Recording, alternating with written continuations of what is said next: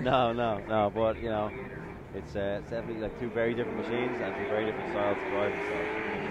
So, Tuerck, as the higher qualified driver, is going to be initiating first as the lead car. It looks like Robbie initiated almost at the exact same time. Here we go through the bank. Robbie taking a much higher line on the bank. Oh, big crash from Robbie Nishida. Tuerck's going to have to ride out the rest of this run on his own. Still some pressure not to spin. Looks like he's able to keep drift through the entirety across the finish line. Good for Tuerck for being able to keep his composure, knowing that there's no car behind him. Well, I'm pretty sure Tuerck didn't know what was going, in that position he was doing a run, but that was unfortunate. And I think it really started to go wrong from Robbie at the start of the bank. He did a big e-brake entry, and Tuerck just came in with the clutch and kicked it in there and pulled some distance. And I think Robbie was trying so hard to make up that distance that he gathered so much speed mid-bank that he just couldn't slow the thing down. So right here you can see Tuerck pull away.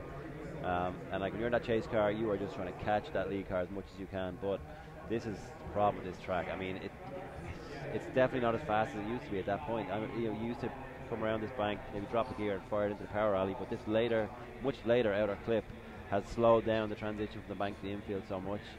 And like Robbie hit pretty hard. Looking down at his car here, his front left wheel is way back in the fender. It's not rolling. I mean, yeah, that's. I'm pretty sure that's Robbie's day is done. Well, we'll see what they can do in 5 minutes, but it looks like a lot of suspension damage at least.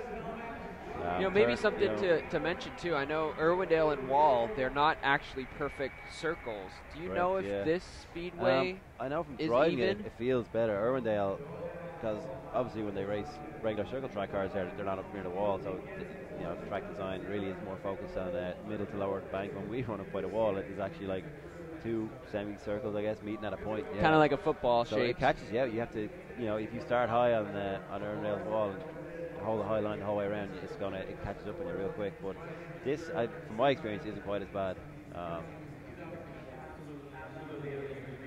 Let's look at the replay again. Like, Tuerck was just doing his thing, good line. Robbie was starting to reel him in, but I think it's that speed that inevitably just what hurt him. He tried to scrub off some speed with some angle, but the rear bumper just caught it. And Tuerck actually had a really good line out on the yellow painted line where the judges want to see it.